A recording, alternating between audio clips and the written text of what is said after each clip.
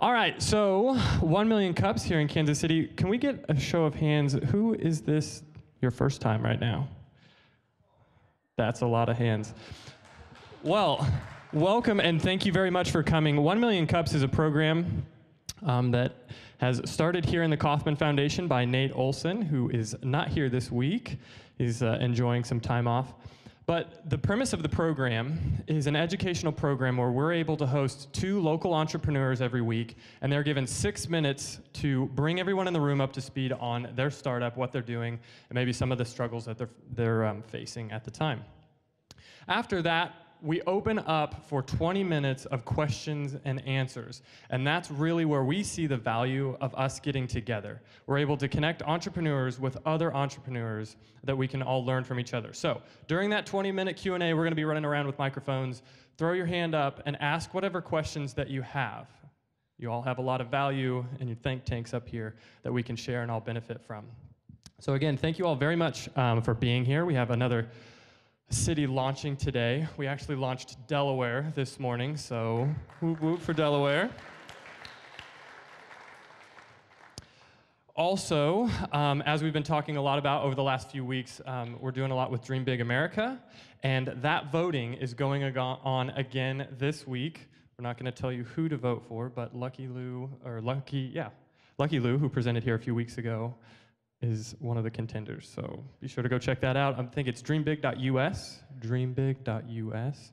It does work on your mobile phone. It's not mobile optimized, but you can still do that. All right, so moving right along. Over here in this corner, we have the European Youth Leadership Exchange students. We want to say welcome to Kansas City, and thank you very much for coming and gracing us with your presence. So we also have a lot of other students in the room. We're going to be acknowledging them as the day goes on. But that's pretty much it for the announcements here at the beginning. Your first presentation today is N2LIFE, as you can see on the screen, with Art Gangle. I'm really excited to have him up here. We, as the leadership for 1 Million Cups, have tried to give a variety of what's going on in Kansas City, and I think that this is a really good showcase of some of the outreaches that's going on. So if Art wants to come up here and get going, give him a round of applause. Thanks, buddy.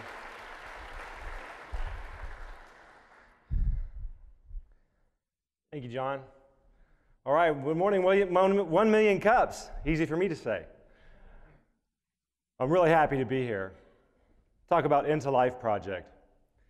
N2LIFE project is built on the knowledge that personal growth and transformation are possible. People can change, even those people coming out of prison. Now, this transformation often happens inside the context of a meaningful relationship. And so we provide mentors to people emerging from incarceration so that they can embrace new patterns and ultimately remain free. Now, how big of a problem is this really in the Kansas City area? Is it really that bad? How bad can it be? Well, nationwide, we are in a prison crisis. The prison population nationwide has quadrupled since the 1980s. What that translates to is in the Kansas and Missouri regions, we have about 38,000 folks behind bars currently in Kansas and Missouri. Now, why should we care? Why is that our problem? Well, because 98% of these people are going to be hitting the streets again someday. They're almost all coming back out. The problem happens when they come out, however, a lot of them go back in. In fact, in just the years 2009 and 2010, nearly 6,800 of the people who got released in Kansas and Missouri went back to prison during that time frame.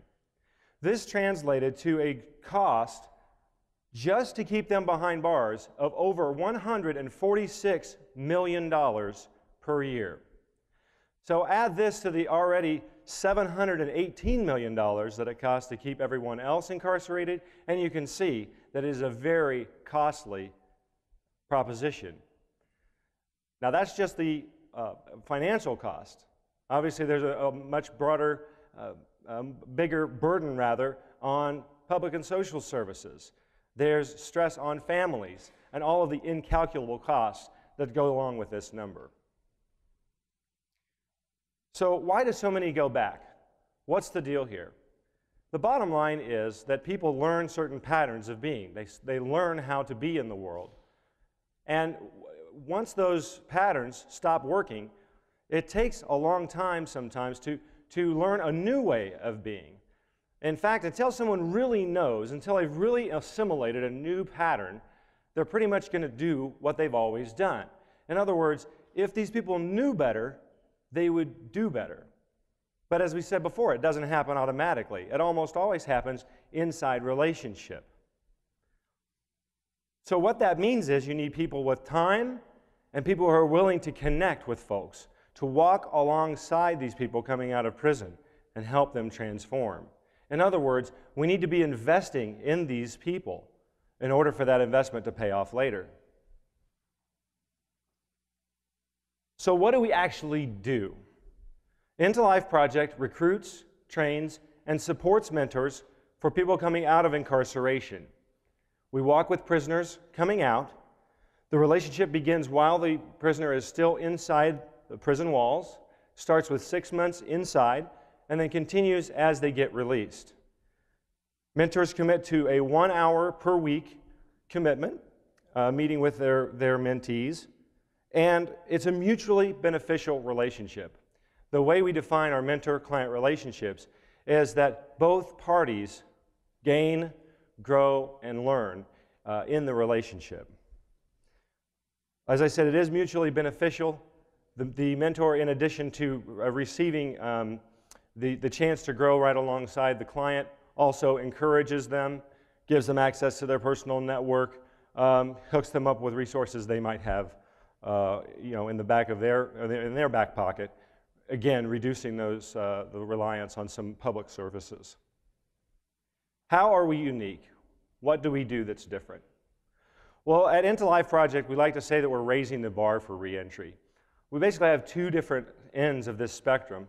On one side, you have the justice-minded folks who are attracted to the corrections industry. They're either well-meaning folks who probably don't have a lot of education on exactly how personal transformation takes place. They just want to make a difference. Or there might be one of those folks who are attracted to corrections and they're just 3 steps on this side of the prison bars. It actually happens.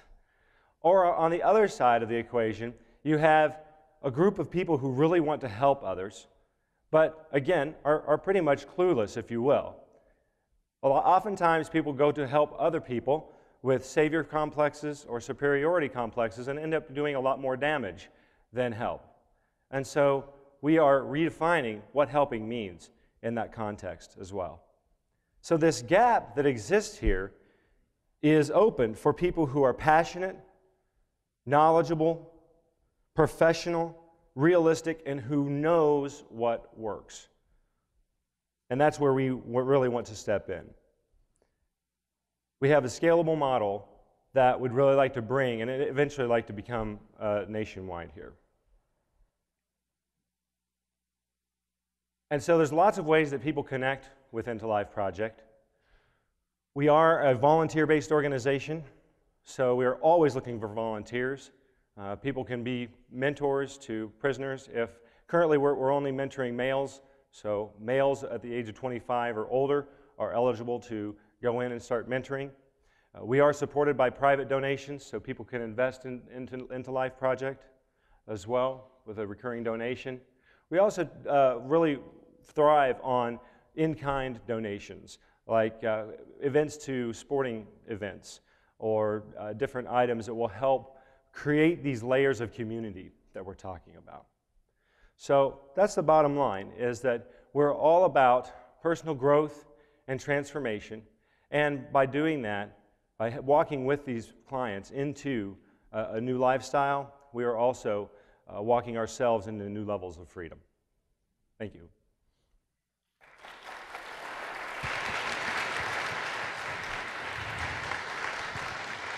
And with that, we'll open it up for questions in the room.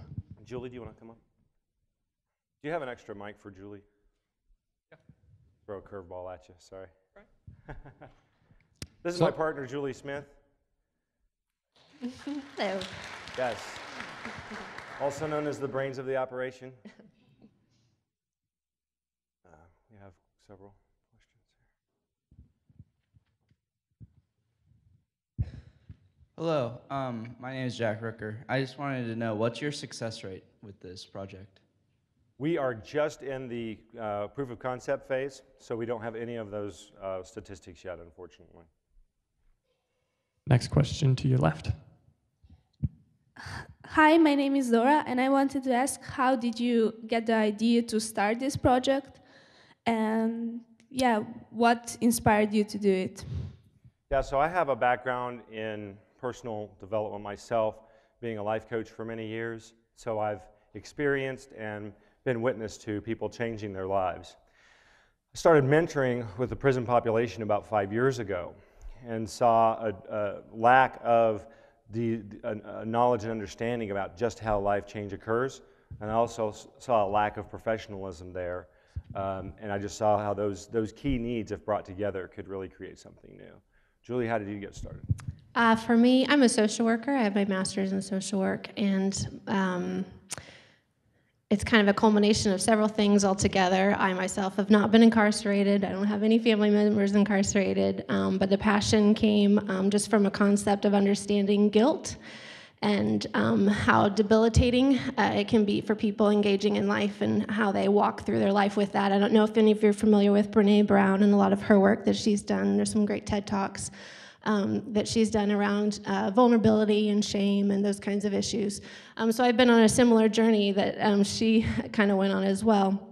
And so a lot of that kind of all culminated, and when I was getting my master's, I specifically chose to focus on the prison population at that time, and sex offenders actually, but just understanding the struggles that they go through and trying to function in what we would consider normal life and the obstacles that come from that.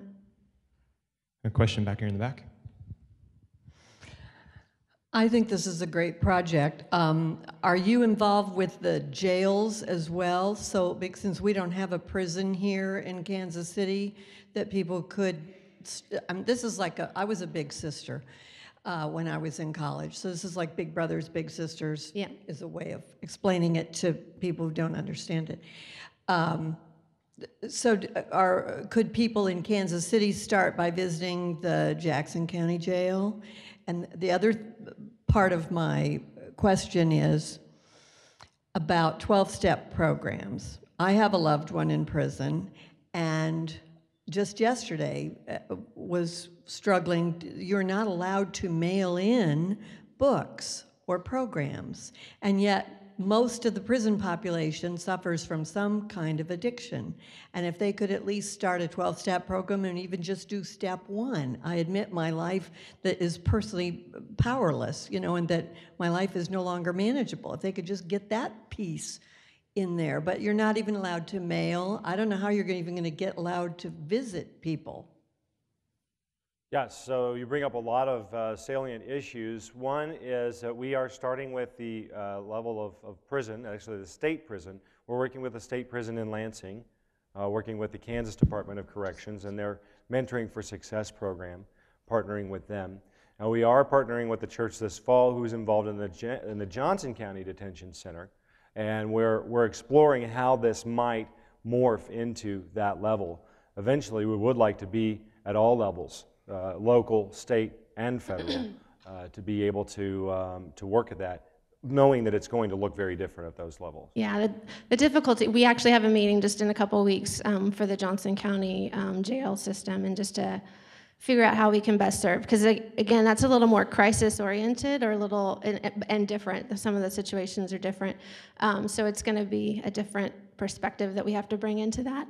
Excuse me. And then with each jail, especially as you get smaller, you get a little crazier in that, like, each one's going to have their own rules, each one's going to have their own policies and ways of doing things. And when since we're working right now at the state level, it's a little more across the board. We can work with all the state prisons in Kansas, and then hopefully eventually Missouri, et cetera, and then kind of trickle down into getting a systematized thing that works and that we can have proof that it works. As far as programming goes, you're going to find a lot more programming at the state and federal level. The problem with the jails and county detention centers is that the population is not as stable.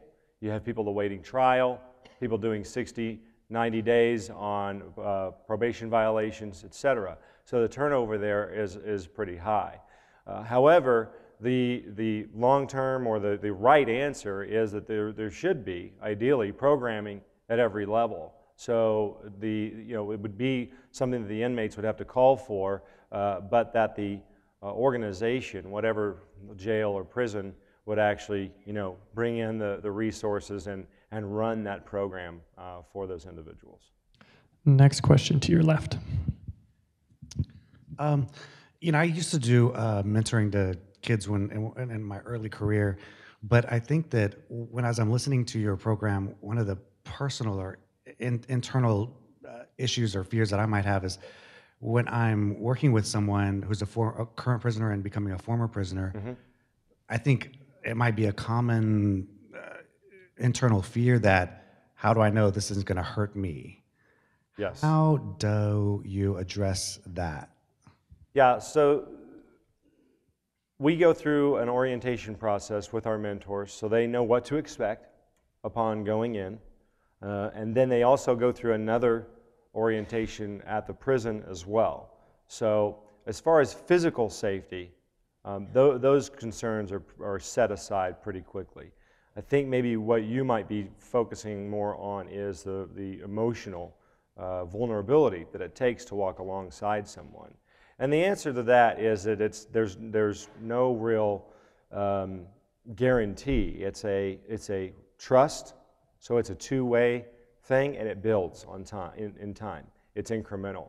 It's not going to be instantaneous. Not everyone's going to connect in the same way or to the same level, and we can't guarantee that someone is not going to get hurt emotionally, if you will. The good news is that Julia and I are there to support that person. And if and when the wheels do come off, we can come alongside them, debrief, and help figure out the best course of action. Yeah, I've got several thoughts in my head. So physical boundaries are stressed in both the Department of Correction training as well as ours, meaning like you don't meet with you don't give your home address, you only give your phone number, you only give and preferably your cell phone, of course, not your home number, things like that, right? So we deal with practical boundaries, but then we also talk about emotional boundaries, and that's actually what separates N2LIFE Project from other mentoring organizations at this time. And mentoring across the reentry field is relatively new, and Kansas is pretty on the front edge of that, and they've been running their program for a year. But even then, there's still some shortfalls because they don't really get into the emotional stuff. They don't really get into I don't know, like codependency issues and the need to please and things like that people often cross with boundaries and want to give money or want to give, and we are proactive about training about that. We're proactive about contacting the people, our recruits, whereas a lot of the other mentoring organizations just wait for you to call when you're in a crisis. And we believe very much that people don't necessarily talk about those things, and they're kind of harder to bring up, or they might be embarrassed or unsure, or they might not even think a thing of it. They might think it's completely fine and normal. So we want to be intentional about contacting them, asking them some questions, making sure they're kind of staying on top of things. Again, as a social worker, I went and I have student loans that taught me how to help people to prove it. But a lot of people think they know how to help and what's helpful, and they really don't, and they wind up hurting people. So that's foundationally like why we exist, is to protect against that kind of stuff, but still be of help. Question here in the middle. Yes, it sounds like a great program. I'm Dave Winslow, and I have employed hundreds of people coming through the system here in Kansas City, but it is at the local level, and you're not really working at the local level at the release centers, such as the one we have down on Mulberry, correct? Not yet, that's correct. Okay, because I see that as being such a huge need. Those individuals are coming out on a daily basis, and there is an issue. There are issues right now going on in the discussion of this, And through my own personal experience over 16 years of working with them, it is a really tough situation for them. Legislatively, are you working in any way to help give them more opportunities? So many of them are limited in the jobs that they can seek, which is a really tough thing for people coming out of the system. And I think it adds dramatically to the failure rate. I think you're right, and that's one of the tenets that we founded N2LIFE Project on is collaboration, not just within the helping community, but also within the government as well. We have And business. And business, thank you. And we have good lines of communication with the Kansas Department of Corrections and are developing those on the Missouri side. So the short answer is yes. The longer answer is, it's a process, and we'll continue to develop that. But yes, getting those and other things like banning the box, if you will, which is the shorthand for removing the question about prior felonies on state applications, things like that. Those are things that we constantly champion those those kinds of issues as well. Our biggest role right now, and kind of how we feel like we can affect that the legislative practice, actually is in educating the community. And so as we're bringing in mentors, and as they're witnessing firsthand the struggles and the obstacles that they had no idea existed, then they're going to tell their friends, and they're going to tell their friends, and they're going to vote appropriately, right? It's going to have to be more of a grassroots thing where people are firsthand witnessing it, because it's one thing to just kind of feed statistics and tell people this is what's happening. A lot of people won't hear that or believe it. And it's going to be more, I think, through firsthand experience, people witnessing it for themselves, walking along somebody else in those obstacles, being like, oh my gosh, I had no idea. Next question to your left. That was a lot of the question I just had. My name is Paul Cooper, and I'm interested in employment in the prison population. That was part of the reason why I was here, and then you came up there. I would assume that that's a big piece of coming back into a regular community life. Do you know of any public assistance, public funds available, grant sources available that could help employers employ those who are coming out? Yes, in fact, there is a tax break for people who employ former felons. From what I understand, the application process can be pretty hairy, but there's actually a private organization called The Next Step that can help employers get engaged with that. If you just look them up on the web at the Next Step 99, the number 99.com. I think it's .com. It's either .com or .org. I don't think it's .org because they're a for-profit organization. Okay. Basically what they do is that for a small fee, they will actually file all of your paperwork for you and get you access, get you listed in a list of employers. Database. Yeah, the database, thank you. Words. If you have jobs available for former felons, then you'll get listed there, and what they do is they promote that among the incarcerated population, so when they come out, they can look you up, and that's how you get people. I got a question on your right. Oh, can I? No. Never mind. A couple other things real quick, sorry. There are grants and stuff available. We're not quite at that stage yet. A lot of grants, of course, have, how do I say strings this? attached. Strings attached. That we're not necessarily willing to engage in just yet, or we're waiting till we're a little more established to kind of go for those. There was something else. Maybe I'll come back to it. Oh, I know, on our Facebook page. Okay, so I'd like to talk to you later, but so with our Facebook, what we're wanting to do is create kind of we've got a separate group. It's kind of like a Craigslist for our population. So what that means is, like, what I'd like for our mentors to do is to engage on that Facebook page about jobs that they've heard that are available, jobs they've got available, resources, just anything from, like, couches and furniture and, hey, our church is having a garage sale, or things like that, where they can post, and other mentors can be from all around the city, can be sharing resources as they come available. because that's half the battle for this population is, especially if you're working with social services, I can say this, I'm a social worker, it's really difficult.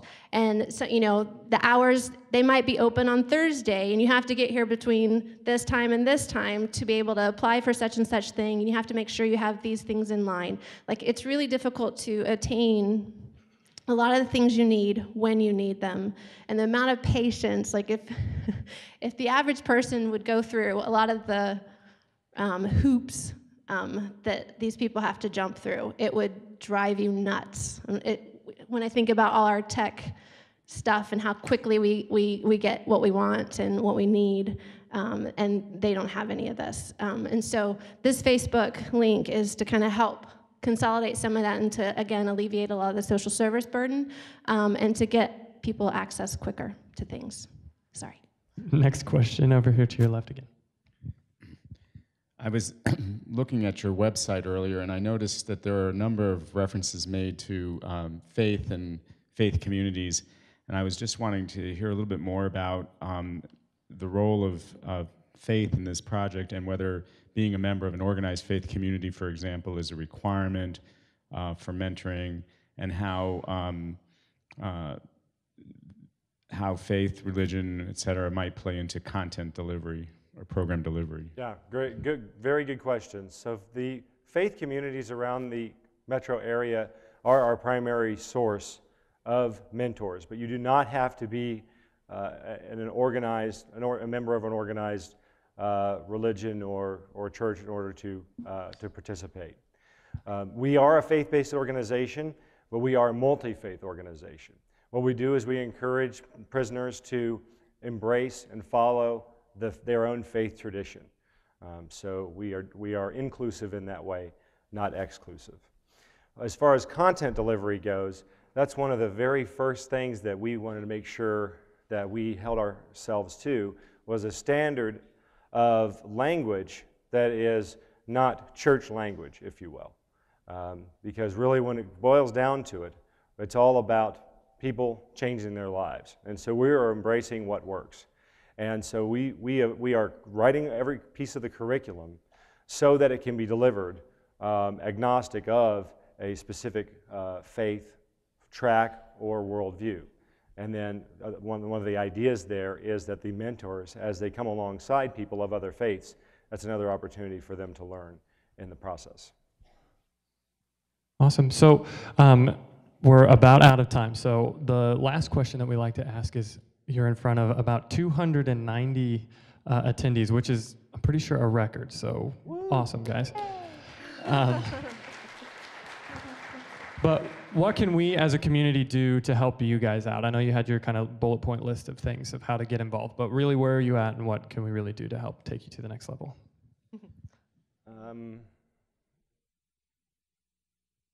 I'd say first just if you meet someone who has this background, take a moment and get to know them. They're a human being. Actually take a moment and figure out, you know, what they have maybe to offer to you. And then continue to just be aware of the issue. There really are these issues, they're out there. We just don't normally hear about them. Well, I was going to say the likelihood that there's some people in here that have been incarcerated is pretty high with statistics the way that they are. So you're running into them, they're your neighbors, they're all around, they're human beings. Yeah. I would also add to, I mean, it's obvious we're, you know, being a nonprofit and we need funding. That's always an issue. If you have any creative ideas, we're definitely, I mean, we're very open to outside the box thinking. Yeah. And so things like that, insights, connections, those kinds of things would be huge. Right. Big round of applause for you guys. Thank you very much. So I know there were a lot of questions that we weren't able to get to due to time. Be sure to hook up with these guys afterwards and ask them your questions and engage. They're absolutely amazing. We love having them in the community. I, transitioning here a little bit, have the great pleasure of introducing for the first time to the stage one of our community leaders, Melissa, here. And if you would give her a warm welcome. So she's going to take over from here and give you guys your announcements and the second presenter. Hi, everyone. My name is Melissa Roberts. I'm one of the volunteer organizers of 1 Million Cups with these guys. But you usually don't see me because I'm a little bit more behind the scenes running the @1millioncups Twitter. So please come up and say hi because I love meeting the people that we tweet at in real life. So first up, we have an announcement from Adam Jones. Adam? No? Okay. Second up, we have an announcement from Tom Boozer. Thank you. Hi, I'm Tom Boozer. I'm from UMKC. I'm the Associate Director of the eScholars Program, and I teach undergraduate as well. And today, I just wanted to, in front of all of you, say, wow, we're pretty international today, from the students from Europe. And I'd like to welcome a delegation of students from China who have just arrived yesterday and will be with us until August 10th studying entrepreneurship. So welcome.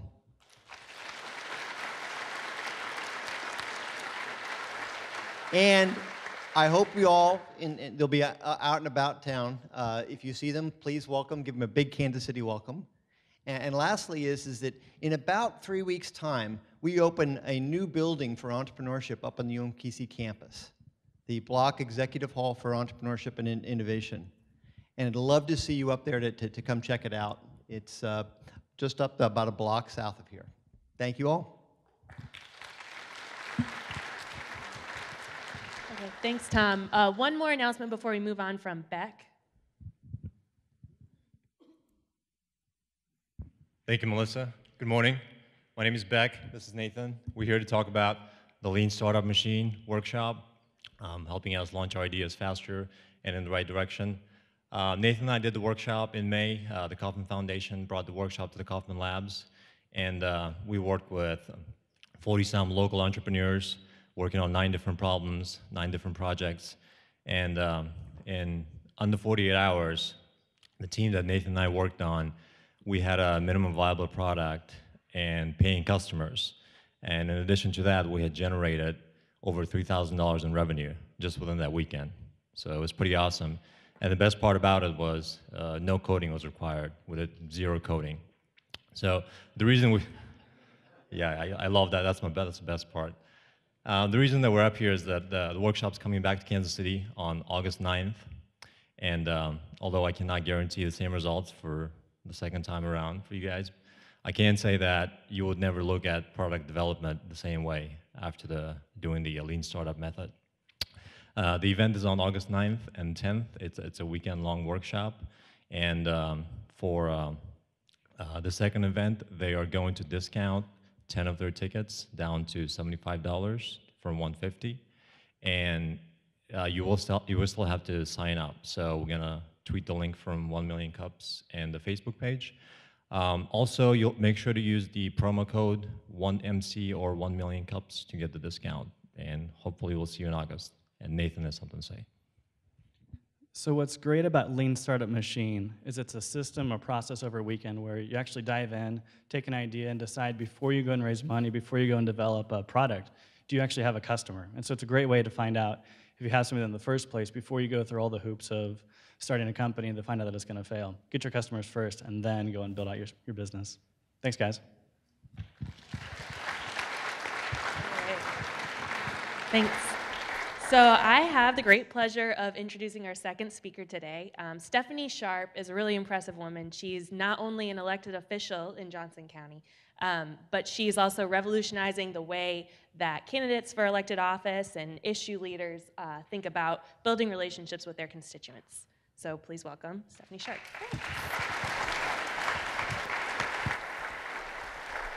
I'm really excited to be here today, and I especially want to thank N2LIFE for providing a great segue.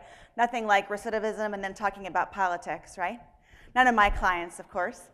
I grew up in Garden City, Kansas. A little bit of background about me. It's about 6.5 hours southwest of here. Is anybody from Western Kansas? Nice. For the rest of you, that's that vast, uncharted territory west of Lawrence. I went to DC for grad school, and where we knew every single touch that a voter received. It was email, it was phone calls, every single letter, and it was my job to write letters to explain my boss's position. So we knew a lot about our voters' relationship before we made those contacts. I came back to Kansas City, and nobody really cared about a fancy international relations degree, except for welcome to the visitors we have today. But I had political, bonjour, buongiorno, guten tag. I did have a lot of political experience, and so I started lobbying. Dun, dun, dun. It's not exactly what you think. I hear some lobbyists in the room. I had 3 grandparents, an aunt, and my dad who had all had cancer. So I lobbied for the American Cancer Society. And after a couple of years of lobbying, I was recruited to run for the Kansas House of Representatives. And at 26, I was sworn into the House, and they have you come to Topeka. I turned in my lobby badge, and I raised my right hand to uphold the Kansas Constitution. And they said, okay, good luck. And I was left completely to my own devices. There was nothing from the day before, let alone the decade before. So I started, basically, one second. I was young and cheap, and I started an email newsletter to start communicating with my voters. And as it turns out, I was pretty good at helping explain complicated political jargon and processes to people in a language that they could understand. You've all been there. You've heard politicians and lawyers. They like to talk up here because they think it makes them sound smart. And really, it just frustrates people. Words like germaneness, conferenceable, call of the house, etc. I call it translating politics into English. Oops, I forgot to switch the last slide. I call it translating politics into English. And guess what happens when you email thousands of voters about politics in a language that they can understand? They reply to you a lot, which is great if you're in DC and you have the staff and the systems and the databases to help you respond to those people in a knowledgeable way. State and local officials have nothing. There are no tools that exist. So I literally started a spreadsheet. I took my voter list that was in Excel, and I added about a dozen columns to be able to track what I've said to which voter and what is going on in their world and what my relationship is with them. Guess where that spreadsheet was when I ran into somebody at the grocery store or at a networking event like 1 Million Cups? I had no way to jog my memory about my relationship with this person because it was stuck in my computer. Or when I'm walking door to door, you're cold calling basically. Unless there's a Mother Mary statue in the front yard or bumper stickers on the car, you know nothing about that voter. So you're gathering all this data, especially door to door, but have any of you done door to door campaigning? You gather a gold mine of data. And then at the end of the day, in July in Kansas City, you're supposed to go back to your computer and enter in all this information that you have about voters. These are actually files that are still in my garage. And that gold mine just sits there. It doesn't ever actually happen. So when I started my own business, I realized that I had the flexibility to create a solution to a problem that I was uniquely qualified to solve. Because of my experience in DC, communicating with voters, with lobbying, communicating with cancer volunteers, being in the House, and now on the JCCC board, the technology exists to take that spreadsheet and make it more robust, mobile, and pair it with GPS location data. Introducing VoteSharp. VoteSharp is a CRM that sits on top of the public voter registration database and allows you to manipulate that data in a way that is helpful for the candidate, as well as track communication and micro and macro target that communication. I buy the list about 4 times per year. Again, it is public information. I know where you voted, I know when you voted, I know who was on your ballot, but contrary to popular belief, I do not know for whom you voted, although that would be really handy. So if you want to tell me, just let me know. So this data, I'm going to move over to the web app here. 1 second. Where's Pam Curtis? Is Pam here? Thank you, Pam. Many of you know Pam from her time at Wyandotte County KCK. She was instrumental in bringing Google Fiber to Kansas City. And I want to show you her file in the web app. I don't know how many of you can see that. This is her public information from the Secretary of State's office, the last 12 times that she's voted, all of her demographic and representative information. I'm going to go to contact information and add in her email address. I saw her last week at 1 million cups. I'm going to go to a contact file and add in, I saw Pam at 1 million cups and she complained about the gas tax in Kansas. Now I'm also going to tag this communication with taxes opposed and transportation so I can tie that contact to broader topics to be able to hit her later. My favorite part is email. I was so sick of digging through my sent mail to look for the last time I had talked to someone, what their issues were, what was going on in their life to make a relevant response. Now, all I do is I reply to the constituent, I CC myself, and the entire text of our conversation is added to their voter file. In addition, all of the notes I just showed you, those are all keyword searchable as well. Okay, so let's say the legislature goes and reduces the gas tax. I'm going to do a keyword search for gas and find everybody who contacted me specifically about the gas tax. I'm sitting on the House floor and I'm going to zip them an email, hey, just wanted to let you know that the governor just signed this gas tax reduction. Thanks for contacting me about it. Let me know if you have any questions. Instant, up to the date, exactly on the issue that they contacted me about.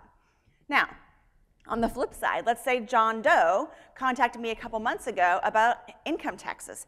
He's tired of income taxes. So I tagged his communication with taxes opposed.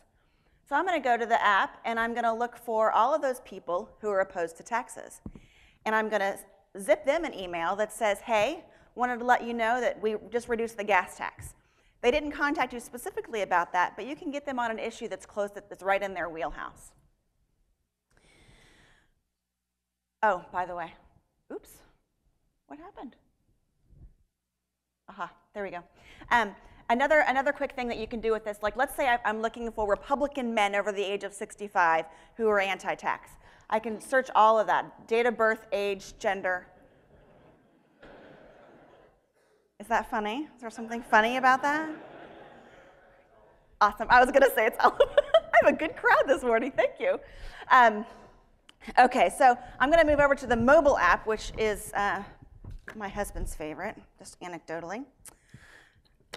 Let's say I am walking door to door in Pam's neighborhood during the 2014 general election. No whammies.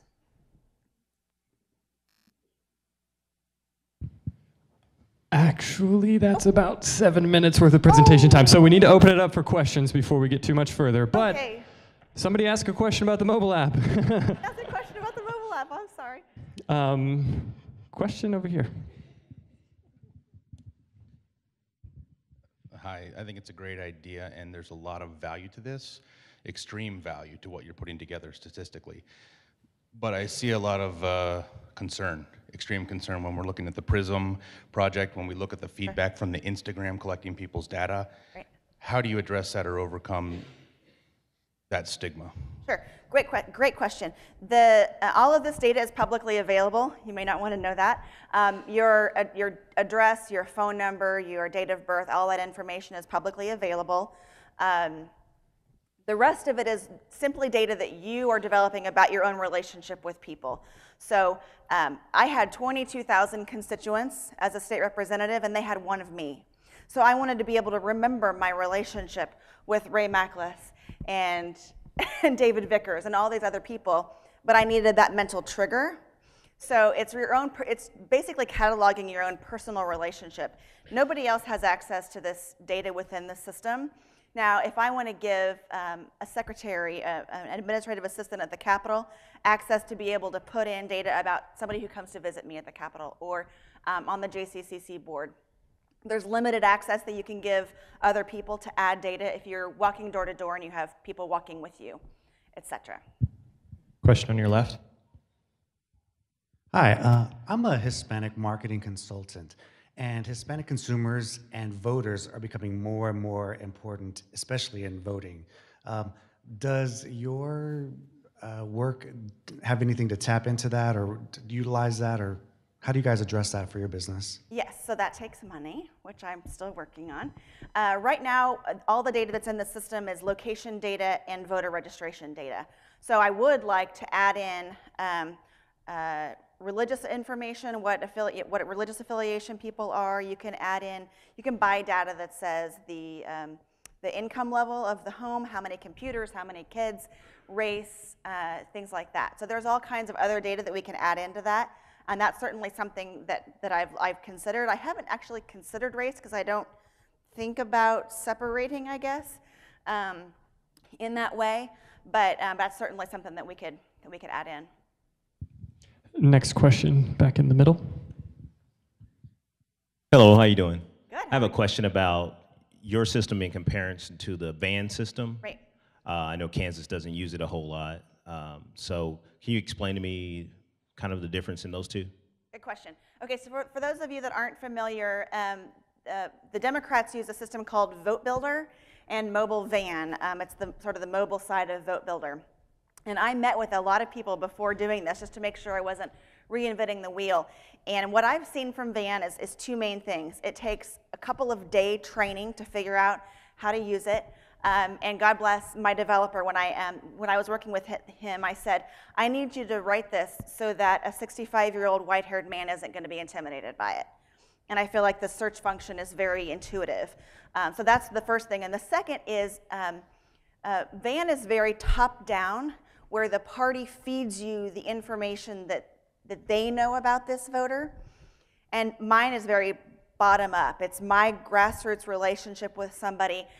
You know, one thing that I've often talked about is I want to be able to send somebody a note because I remember that their mom was in the hospital last week, but I can't remember who it was. So I'm going to go in and keyword search hospital and zip them a quick note. So it's that kind of my relationship with this voter. And then also that information is mine and mine only. So if I want to share certain aspects with, say, my state senator or my city council person, I can do that, but it's not, when you put information into Van, the entire party gets it. It's not your proprietary relationship, which I think is, for me, if I was going to spend the time walking door to door and meeting all these constituents, I wanted to develop real, authentic relationships out of it too.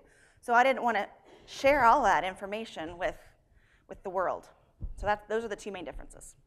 Over here on your left. I have two questions. One, so you go network, you go knock on the doors, you meet people, and you put all the information into your app. Right. Can I download that information and find out what my next door neighbors are voting for and what they're interested in and what they care about? No, you can't download that information. Now, you can look up, it's pretty easily accessible. You can look up your neighbor's voting record, sure. Okay. That's pretty easy. So unless I was running for a government official position, do I have use to download the app? Yes, actually, I was going to mention if it is on the App Store. Now I have to give you a demo account. So if you're interested, email me and I'll set you up with a demo account so you can look. All it is the data. There's nothing populated in there, but you can nose around and see if your neighbors or your bosses vote. You may not want to know. It's kind of depressing sometimes. But it's not publicly, your notes about your relationship with somebody is not publicly accessible.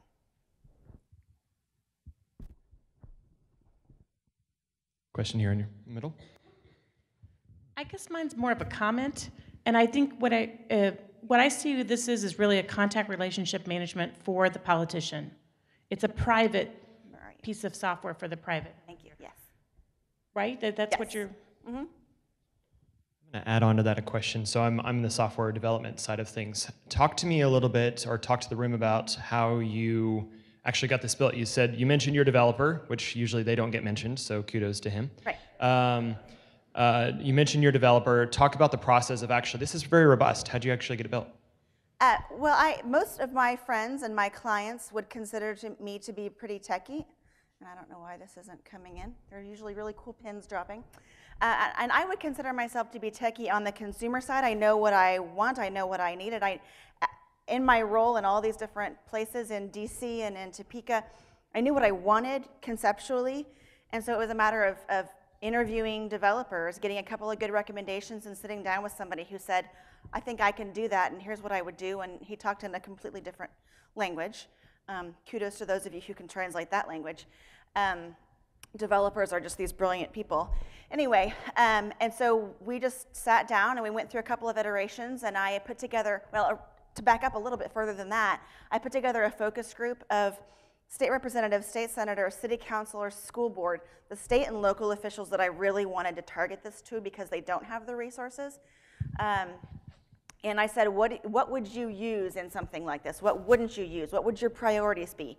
And we rolled out the first iteration, and they looked at it and critiqued it. And we did a lot of step-by-step just to make sure, again, that I wasn't developing something that no one would use, and I wasn't reinventing the wheel. Does that answer the question? Question here in the back. So an issue in my neighborhood is not just voting, but just getting voters registered, period. Right. Is there a way to use your data to look at a neighborhood and say who is registered and who isn't so that you can target voter registration drives? Yes, so if this would pop up, I don't know why it's not popping up. I don't know if it's not, we're connecting to the internet, but a good example is, it's kind of TMI, but we're looking for a new house and we want a neighborhood with a lot of kids. So I use the app, we sit in front of a house that we like, and I look at the dates of birth of the people who live around. And if there aren't pins dropping out of the sky, it means there's no one registered to vote in that area. I do the broadest search that I can do. I'll look for Republicans, Democrats, and unaffiliated voters voting in one of the last 3 fall general elections. I mean, that's, hits 2 presidential elections. That's a pretty big search. So then if the pin isn't dropping on somebody's house, it means they're not registered to vote. So you would be able to tell where people are and aren't registered. Or you could look them up and see if their name pops up or doesn't. And there are going to be blocks of, we need to log in. Does that answer your question?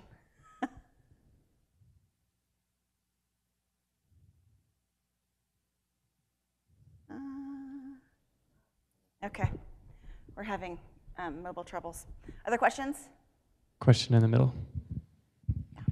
So my question is, who pays for this? Who buys this service? Because you can obviously imagine you need it for campaign purposes, you need it for legislative purposes. Obviously, in Congress, they have the franking privilege, so U.S. mail is free. Is it the party? Is it the candidate? Is it the campaign? Is it the legislature itself? Excellent question. So at the federal level, they have tons of money and tons of resources like this. They have big flashy programs. I went much more for function over fashion. So this isn't really targeted at them. This is the grassroots, the door-to-door folks. So you can pay for it out of your campaign funds. I would love to find a state that would use the, I mean, it obviously makes sense from a state perspective, but very few states are going to be willing to do something like this. It's just not, states are strapped, so they're probably not going to pay for it.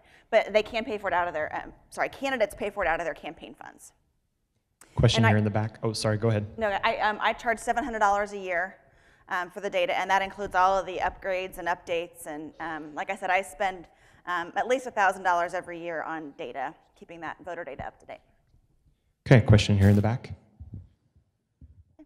I remember when I got your first email from the floor of the Kansas House, and I thought, I didn't know anybody in Topeka knew how to use email, or was that even legal? So now we've switched to people are using more texting, and they're only checking their email maybe once a day. Are you collecting the text numbers, and has Brian Newby allowed that as an opt-in for his database that then you buy? I don't think they would allow that, sell that information, but part of the voter file is phone numbers. Now, most people will give a home phone number, and when they change their address, they won't, or they get rid of their landline, they're not going to update their voter record. So the phone numbers aren't all that helpful, quite honestly, because people are ditching their landlines more frequently. Texting has not, that's not something I have talked to Phone to Action, Jeb at Phone to Action, and talked to him about some of that side of it. I think email is still very powerful. If you consider how often you check your email a day versus how often you check your Facebook and Twitter, your email is right there. It's constant. You're constantly deleting all the crap and reading the good stuff. Are we ready to take a look? So far, the texting is not something that we've worked on. Facebook and Twitter, I do have the ability to track your information, to track that information for future integration. But right now, quite honestly, there isn't the demand for not enough I mean, that's the demographic here. Not enough people on social media vote regularly enough to to make that side of it work. And so now, as you know, I run campaigns for free to defeat tax increases. And so can I build a mailing list from your database that's better than what I can buy from the election board? Absolutely. So the other side of the app, there are kind of two sides of it. Let me get to back up to Pam's house here. 1 second. There we go. So the other side, there's another search function on the app that is really just for candidates developing lists. You can develop mail lists, walk lists, and communication lists like yard sign locations and things like that with another set of searching on the app. And let's see. Oh, it's hooked up to the mobile. I can't show you right now. But you can do that based on one set of elections or two sets of elections. So if I want to pick hardcore voters who voted in 2 of the last 3 fall primary elections and 2 of the last 3 spring primary elections, that's your hardcore voter. I can export that list and give it to a volunteer to do phone calls or door-to-door or something like that. And a lot of times there are older volunteers that don't want to walk doors with a mobile device. And so you can export that list that they can use. And then, again, you're stuck at the computer entering in all that data at the end of a walk day. Next question right here. Hey, this is great, Stephanie, having canvassed and hit the street using other software. This is very functional and related to the constituency. I was just wondering whether other CRM kind of packages like Salesforce.com might not have built something like this, or have you all looked at that? They do. And I looked at that too, and they have Campaign Force. But again, it is developed for big campaigns where you're managing dozens of volunteers, collecting millions of dollars. There's all these different parts of it, collecting millions of dollars in donations, and you're managing great big lists and lots of data, and it's really expensive. So state legislators and local legislators who spend, well, especially city councilors, school board members who spend a couple of $100s, usually out of their own pocket, on a campaign, they don't have the huge, millions of dollars to spend on that kind of stuff. So I really wanted to develop something for the demographic that I knew that needed the help in an affordable way. And the $700 is actually for a house account, and it gets cheaper as is like city council and school board, the smaller races. I'll show you. Oh, sorry. I'll show you real quick. You saw, the fly-in with the. So I'm coming to Pam's door. I look at her record, and I see that she's interested in, reducing the gas tax. I see all of that's in the cloud, and then it makes it mobile. So I see her history here, things like that. So that's just what the mobile takes all of that personalized data about the voter and puts it on the map for you. Wonderful. So the 1 million cups question. Yes. How can we help you? Great. I didn't get to this. So the question, what you can do, all of you know elected officials, or people who work for elected officials, and they can obviously benefit from this. But you're also familiar with organizations. This is great for groups of organizations who work with voters at any level. Neighborhood organizations, nonprofits, things like that could use voter information. Let's say you have a coalition of groups and all of you have various information about voters. Put it all into one data source so you can all have access to that information in one place and macro, micro target and track communications. There we go. And that's my contact information. And thank you for your time. I really appreciate it. Again, it's on the App Store, and email me for a demo. Thanks.